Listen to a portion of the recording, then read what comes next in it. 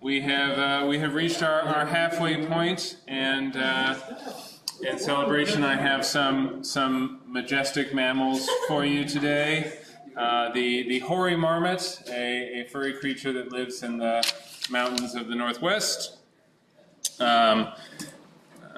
lounges majestically, appears in small groups sometimes, and these creatures hibernate in the winter, and so they will actually double their body weight in spring and fall so that they can go sleep in or hibernate in a kind of grass-lined den. So this is a marmot collecting those grasses, and I don't know, I think they're just kind of majestic creatures while also just looking sort of chill and lazy.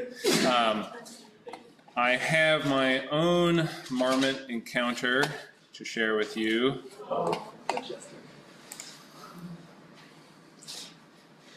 Where was this? This was in the Cascade Mountains, although it is having great difficulty streaming the video from here to here. Cool. It's pretty cool. But it was a marmot that was really not very concerned about people. All right. What questions do you have about Bomb Lab, assembly procedures, anything like that? Sass. When I was doing stuff with GDB, I noticed that sometimes I had to. Parentheses mean dereference it, right? But sometimes there wouldn't be parentheses, and I would still have to dereference it in order to access it. And sometimes there wouldn't be parentheses, but I'd have to use. Wait, no. Sometimes it was reversed. Or whether you used it D or like print or the P or the X in order to find what was stored there. And it wasn't consistent with if there were parentheses or not. So if you have a pointer stored in a register, Yeah. you can move that pointer, that memory address, to some other register. Yeah. And that would not include parentheses because we're not dereferencing. We're just setting like pointer X equal to pointer Y. It was especially like in the comparisons I found. No? Maybe not. Maybe I didn't say that. But if there is parentheses, it always means dereferencing, correct? Yes, Okay. And if there aren't parentheses, it always means it's just the register. that's right. Yes, if there are parentheses around a register, we're dereferencing it. And what it points to in memory may be another memory address. We could have a pointer to a pointer, for example. And if there aren't parentheses, or it's just getting whatever values in the register. John? I sometimes have this this issue where I wanted to especially for part 6, I wanted to access a specific spot in memory, and it would say this memory address is not accessible or something like that. But then if I added to that memory address, if I did an offset of that memory address, it would allow me to access the memory there. So I was wondering, and it didn't seem to be logically to make sense of why one would be accessible and the other would not be accessible. So I was wondering about that. So let me make sure this doesn't go to sleep.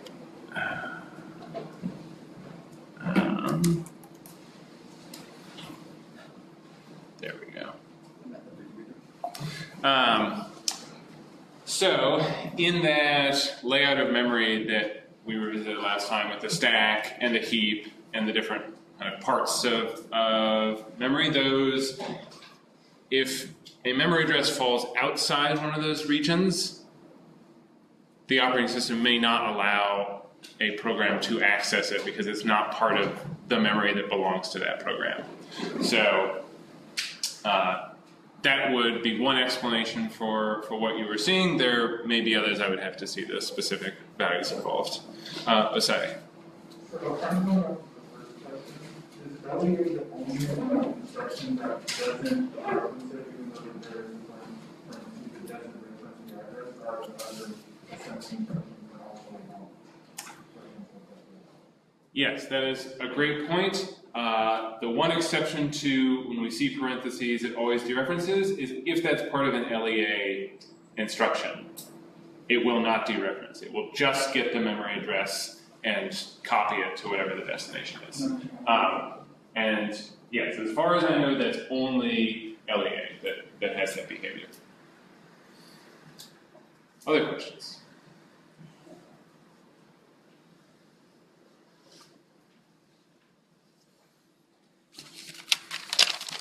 All right, so we were at the end of last time, had kind of gone through a thought experiment to say we can't really do function calls and returns using jumps. We're going to need some particular mechanism that allows us to return to where we call the function. So if we have a situation where some procedure P calls procedure Q. So maybe it's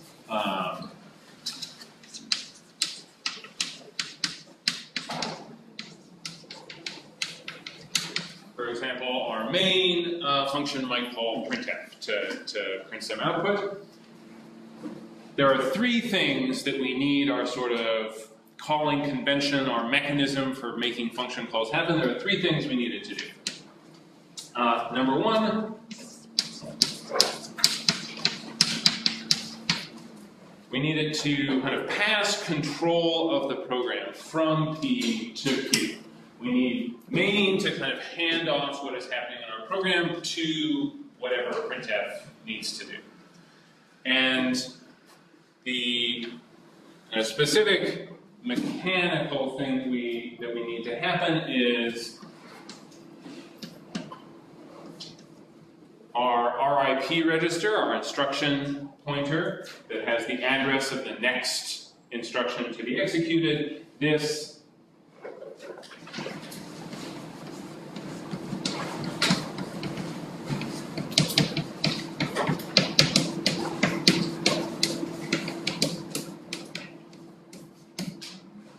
we need to set that to the address of the first instruction in Q.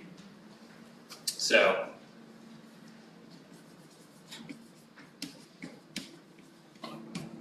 in order to cause, say, in this case, the first instruction of printf to happen next and then execute from there. The second thing that we need to do, we need to be able to pass data into functions. So we want to print something, we need to give it the format string and any additional things that printf should fill in for that format string. And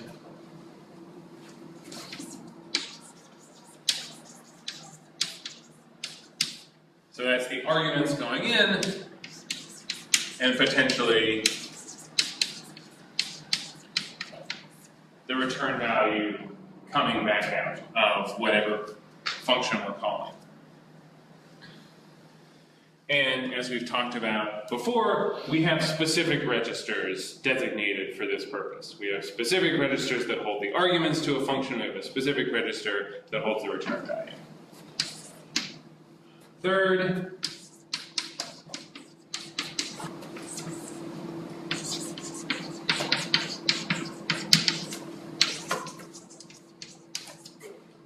we need this, whatever kind of mechanism we're using to have procedure calls happen, we need to allocate, it needs to allocate and deallocate memory. So, in particular, printf might need space for local variables. And in that case, whatever happens when main calls printf needs to allocate space for the local variables in printf, and then when printf returns, that needs to include deallocating the memory for those local variables so that we don't just accumulate more and more memory used for every function call. We want to free the memory once we're done with this. And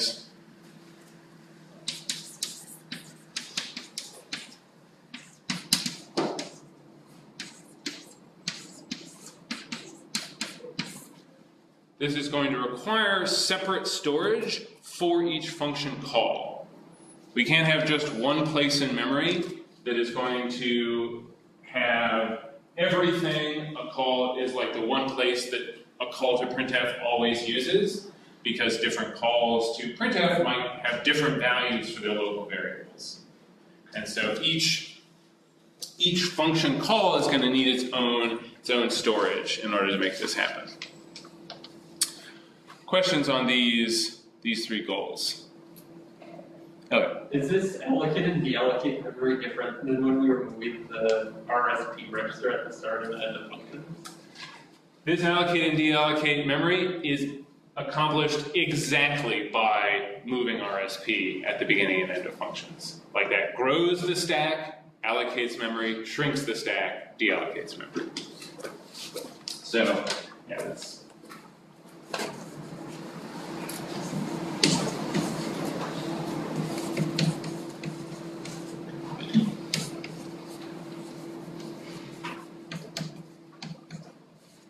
We're going to do this memory allocation by moving the stack pointer down, since the stack grows into lower addresses, and adding to deallocate. Other questions? Is there any check to make sure there's enough space in the stack before this happens, or? It's an interesting question. Is there a check that the stack has enough space? There will be a check. So you can, there is a, yeah, so when we have our address space laid out,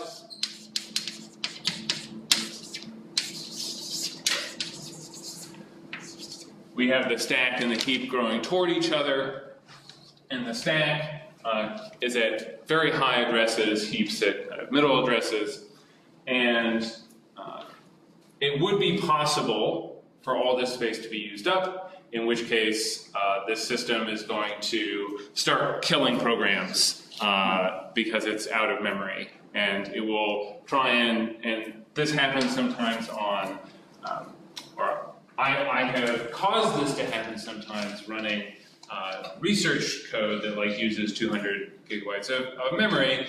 The system will try and kill programs for a while, and then will eventually give up and shut down.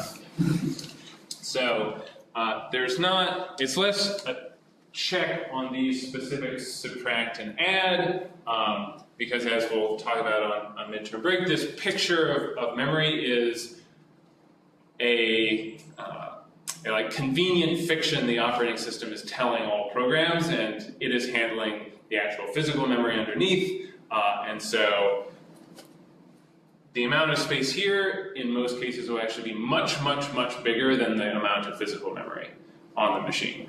So it would be much more common to run out of physical memory before these ever like use up all the memory addresses in memory.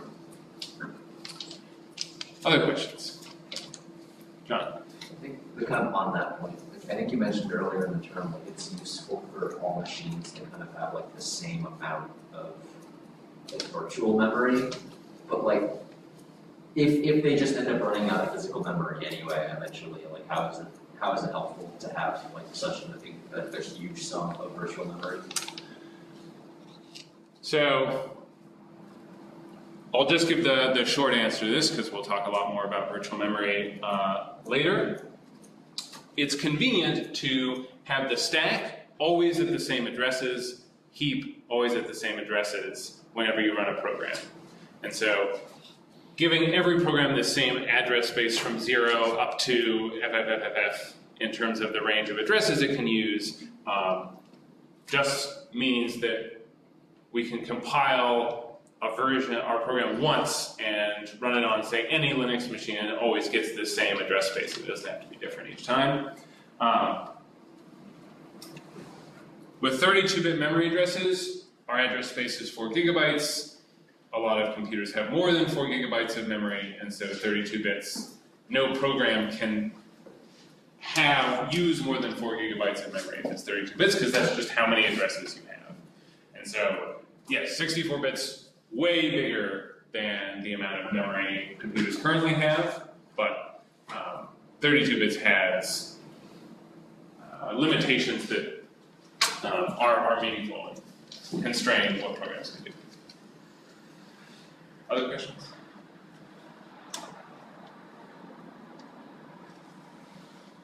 All right, so I want to talk about this pass control piece first, and then about these other two.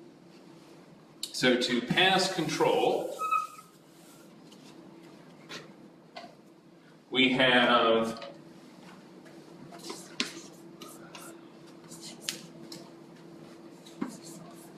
the call and return instructions. So return doesn't take any arguments. Call queue will come with some address. And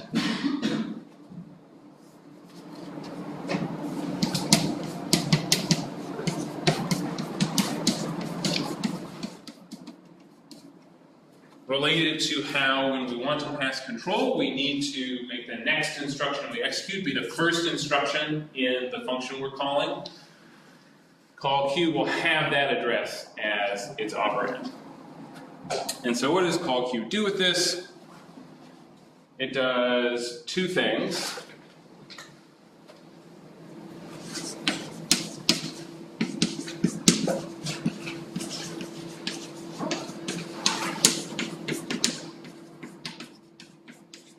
It's going to push the return address onto the stack. So if we have some function foo, does some things,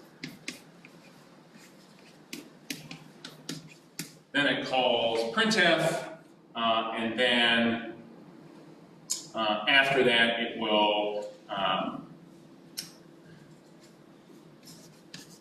continue on its way and add one to RAX, just let's say.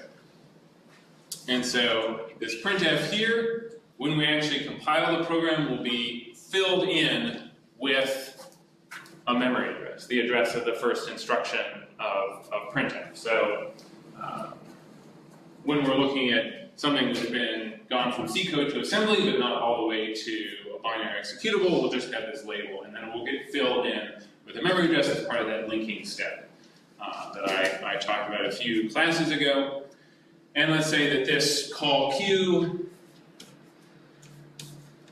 instruction is stored at address 100, and this add queue instruction is stored at address 104.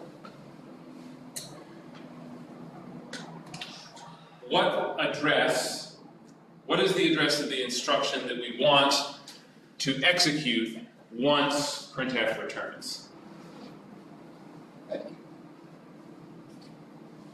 Add queue, right? 104. Yeah, exactly. The address of the instruction we want to happen after the return is the address of the instruction right after the call instruction. So we're going to call printf, go wherever that is in memory, do those things. When that returns, we want to pick up where we left off. And so our return address, the address of the instruction we want to return to, is going to be the one right after the call. So this push return address onto the stack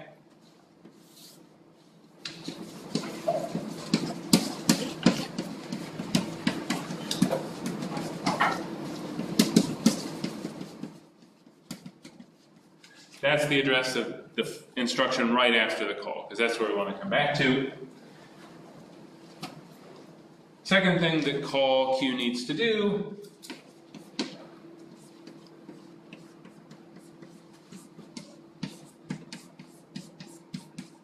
is change our instruction pointer, change our RIP register to the address of the first instruction of the function we're calling. When we get to a call, we're going to push our return address onto the stack, change RIP so that the next instruction that gets executed is the first instruction of our procedure. Questions so far?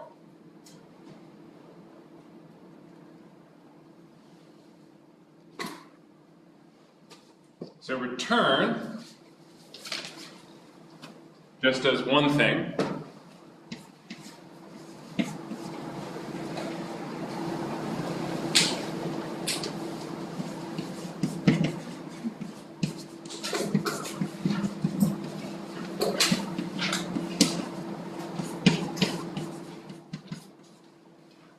It will pop the return address off the stack that we pushed when we call the function. It's going to pop that off into our instruction pointer.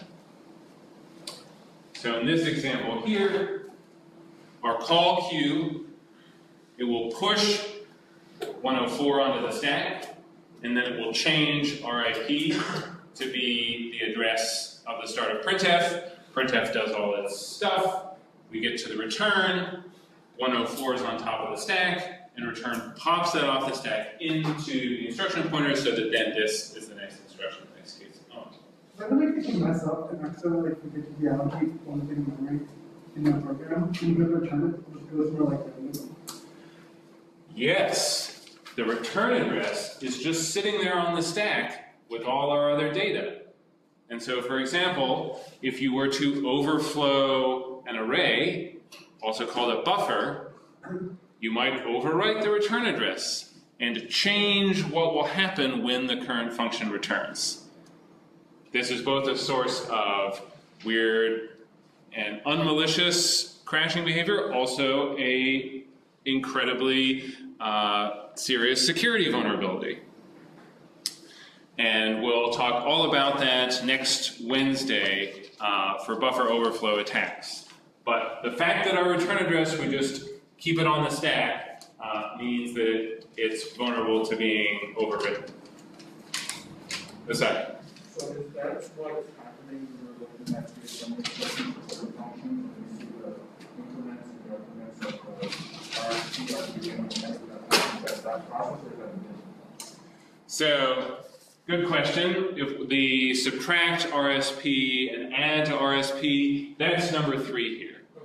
That's allocating memory. Now it's important that this happen in a particular way in relation to our return.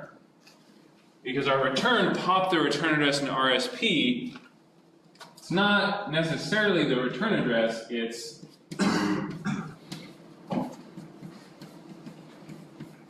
whatever is on top of the stack. And so if we start our procedure by pushing our return address onto the stack, then we might allocate some memory for local variables, we subtract, and then before we get to the return, we better add that back so that RSP is back where we push the return address on. Because our return instruction is just going to pop whatever's on top of the stack into our instruction. Silence. Which is the way you would hypothetically make the stack is you can pop off the top and then put in whatever you want so that when it returns it's still order. Yeah, because it's just going to use whatever's on top of the stack. That's why if we overwrite the return address, it's just going to use whatever is we put there. Gotcha. Other questions?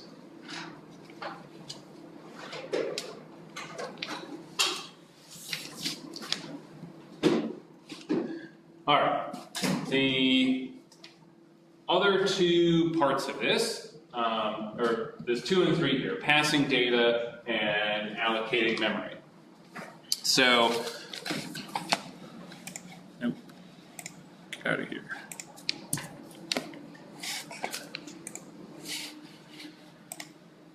All right, this should be faster.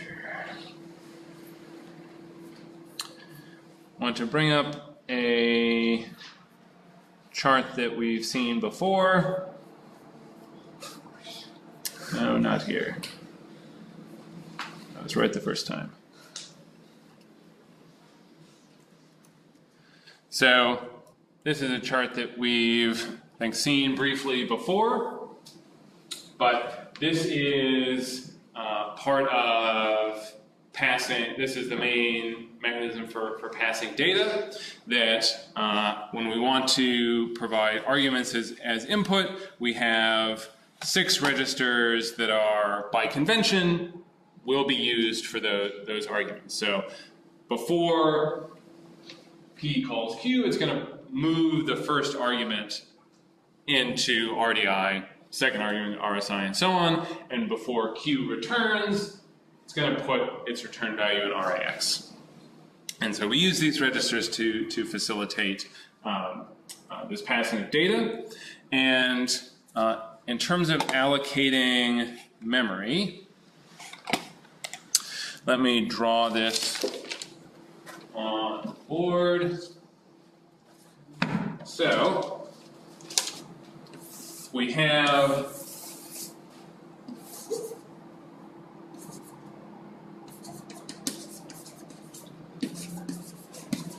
here's our stack.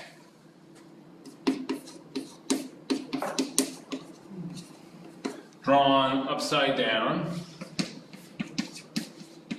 As usual, higher addresses to lower addresses, lower being the top of our stack. And kind of each section of memory on the stack that a particular procedure is using is called its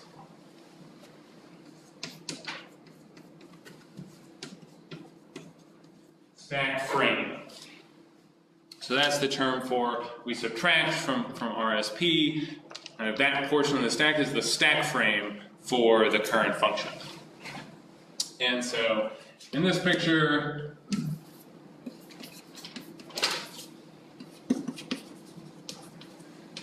there's some portion of the stack that's used as kind of the frames for earlier function calls we've made that kind of led to the current call. Then we might have a frame for our function P, and something that came up when I first talked about these argument registers is that we only have 6 of them. And it's possible that a function could take more than 6 arguments, and for that, in order to facilitate that, we need to put arguments beyond the 6th onto the stack. That is how, and then the function we're calling will find those 7th, 8th, 9th, etc. arguments on the stack. So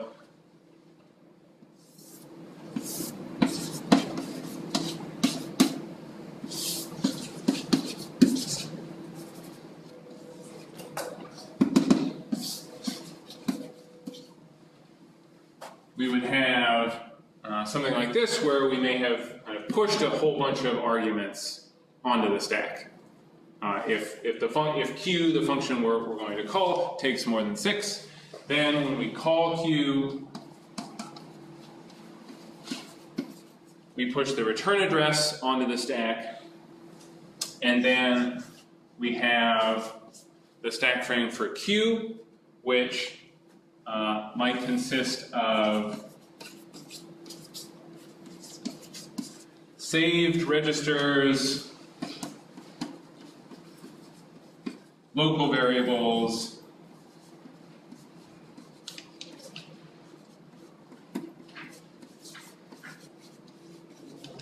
and what's called the argument build area, which is just a place where you push the arguments beyond the 6th for some function that you need to call. So this shows kind of all the different things that we might use the stack for. We use it for return addresses, for arguments to functions that take a lot of them, for local variables, and for saved registers. What registers do we need to save?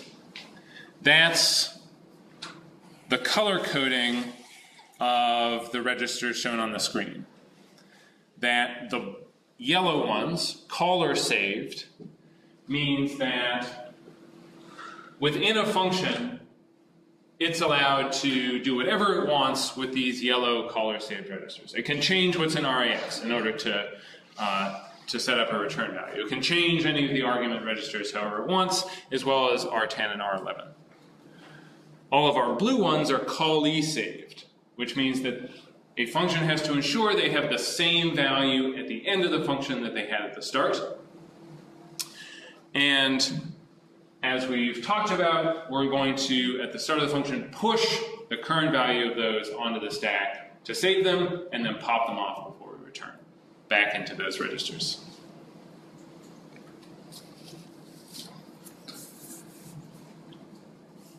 Questions on any of this? Miles? Why do we need anything that's callee saved? Like, why this arbitrary, like, these are the ones that we're gonna always keep, like, constant, these are the ones that we don't? So, I suppose that x86 could have made all of these registers caller saved, as in a function always needs to, say, push things onto the stack that it might need later. But we've made this division of labor so that there are some registers a function can always use for whatever it needs to do, and there are some that if it needs to use them, it will have to save them. What are some examples of things that it would want to save? So, why don't we just look at an example of that now? So, if we have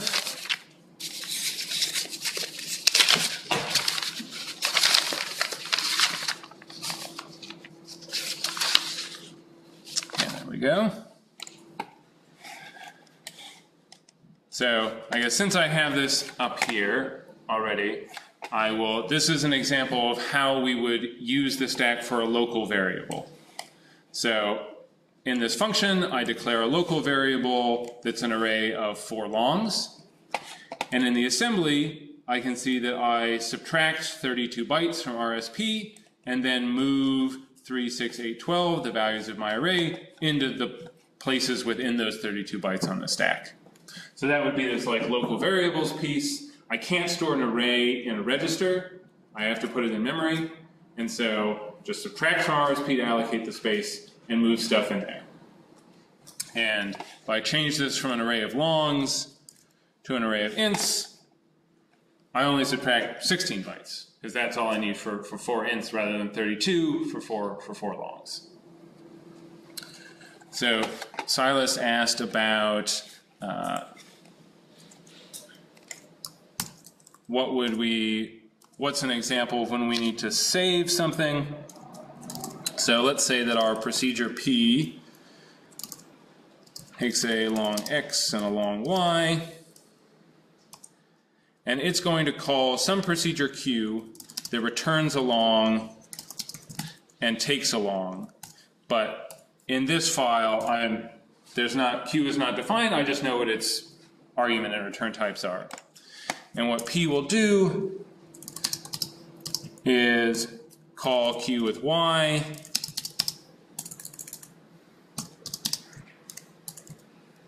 call Q with X, and then return U plus V. So when Q of Y returns, that return value is stored in RAX. But RAX is going to be used for the next return value, the return value of call of Q to X. So what we will do is we will move RAX into a register that we know that a subsequent function call won't change, one of these callee saved registers. So this means that we can use a register to keep a value that we will need later, and if Q turns out to use RBX, it will store the initial value of RBX in memory and pop it off. But if it doesn't, we've saved ourselves a trip to memory and back. Because P can just put the value it needs later into one of these callee saved ones, and it can then assume that it will still have that same value later in the function. So that's the utility of these. P doesn't have to preemptively put it in memory, just in case Q would change that register.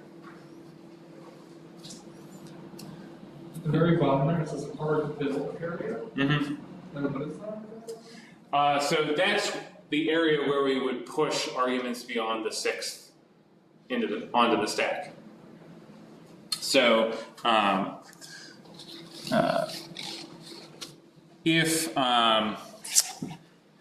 yes, so an example of this, if I go into Mantis,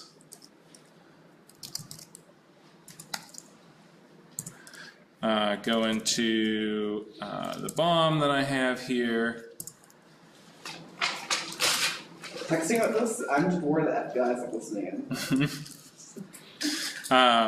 And if I have this here? No.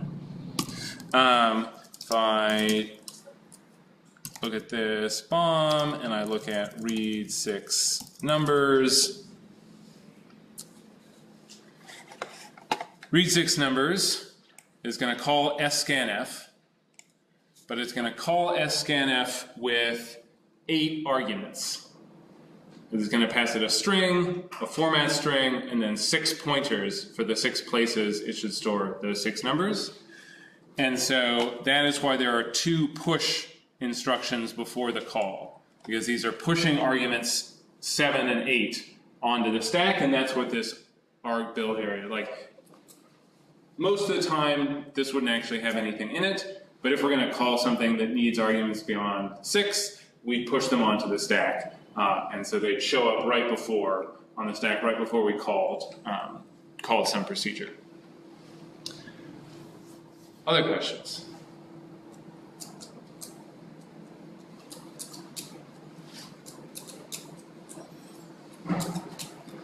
All right, let's do a bit of practice. Please come grab a card with your number. All right, so first we have this sort of odd bit of assembly. We call next, we know that the label next is there, and after that we have a pop RAX. So if we run this, the question is what is going to be stored in RAX? And so think carefully about exactly what call, which is just call Q and call same thing. What is that going to do? All right, please discuss with your neighbors how you're thinking about what will get stored in RAX.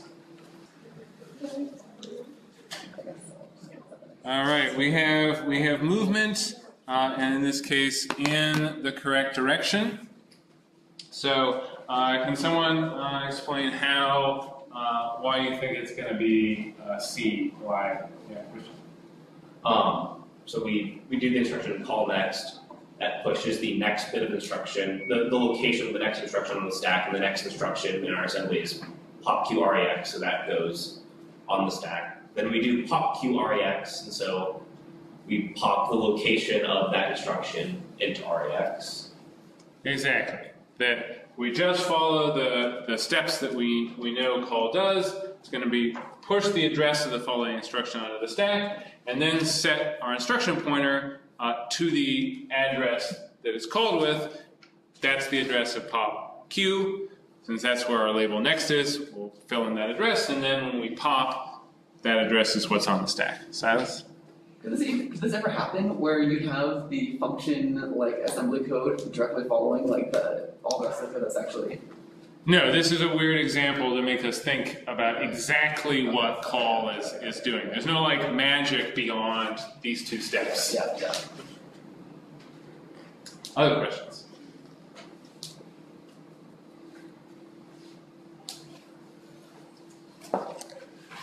All right, one more. 2. Nope, not that one.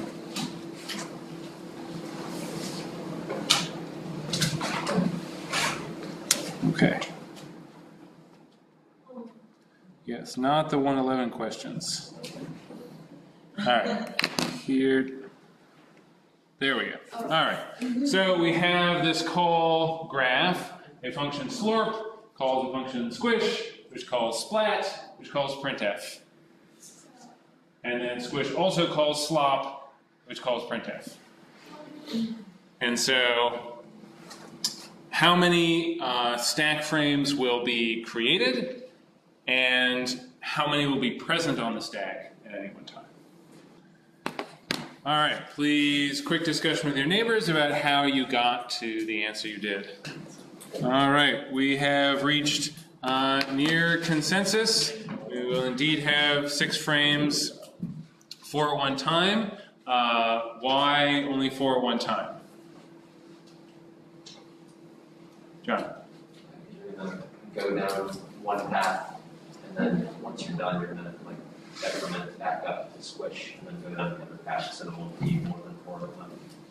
Exactly. That when we return from a function, we will have popped any saved registers back off the stack. We will have deallocated any space that we allocated by subtracting from RSP, and then the last part of the stack frame is the return address, which we pushed on at the start of the function call. We'll pop that off.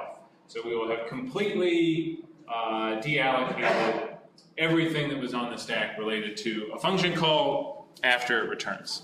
So we'll only have, if we call splat first, we can't call slop until splat has returned, giving us only 4 on the stack at a time. Questions on this? Lisa? Why do we have to create a new frame for each frame type? Why, you're asking why does printf have a stack frame? Like one for each. Why couldn't all the functions share one stack frame? So these two printfs, they have different return addresses, for example. They may be called with different arguments and thus have different local variable values. So in particular, because functions always need to push the return address on, their stack frame will always consist of at least this return address, even if they don't need any other space on the stack. And so each call is going to need its own, so that it has its own return address. All right. That will be the end of our first half of 208. I sent out the midterm survey yesterday. Please take a bit of time to fill it out. That's really helpful feedback for me. Have a good midterm break, and I will see you next Wednesday.